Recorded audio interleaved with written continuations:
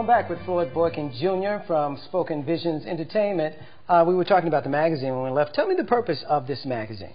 The purpose of the magazine is to highlight spoken word artists and poets throughout the country, St. Louis, throughout, East Coast, West Coast, and focus on their accomplishments and their lives as spoken word artists. You're also a motivational speaker. Yes, sir. What do you say when you're out there speaking to people? Well, most of the time, my message is about tapping into self and becoming a better person, creating a better me.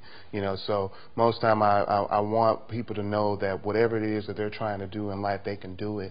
They just need to tap into themselves and move forward with it. You're also part of a lupus awareness. Tell me how that came about. Well, unfortunately, the way it came about, my mother was diagnosed with, and she passed away from lupus back in 1993. So after I went through my grieving part of it, I wanted to start something and be a part of something and let the people know about lupus so they wouldn't find out about it the same way I did. You are involved in just about everything, so I'm trying to tap into just a little bit of everything, but you are a multi-talented person, and you also have tackled the issue of domestic violence. Yes, yes. Why? Well, I've had a couple of friends who have been victims of domestic violence. I know some people who have been through sexual abuse and things like that. So a lot of times these friends tend to talk to me for whatever reason. I'm usually an ear for them, a shoulder to lean on, as one of my poems say. So it's dear to me. So I write about a lot of issues that affect women from a male perspective. Tell me about the Youth Poetry Project coming up.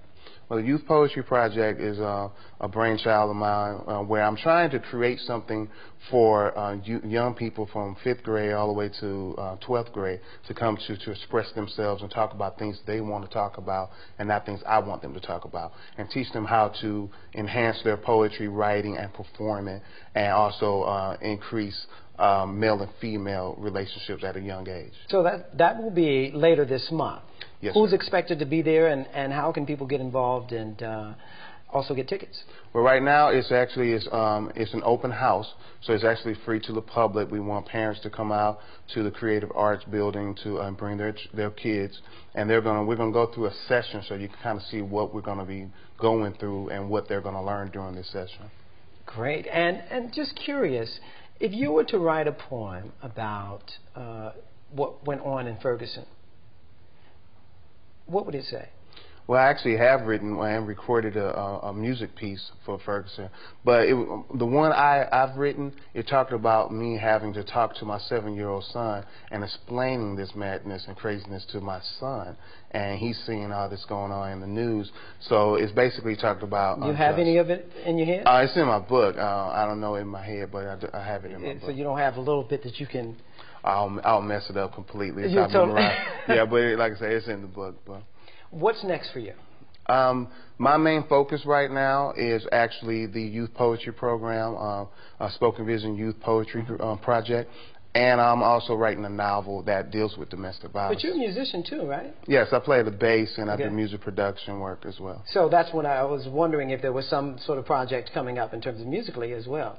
I'm working on an album, but I've been working on this new one. This will be my 5th studio project, and I'm just kind of taking my time with that one. Fantastic. Floyd, thank you for coming out and problem. joining us. We really appreciate it, and we'll look forward to all the great things happening in your life. All right.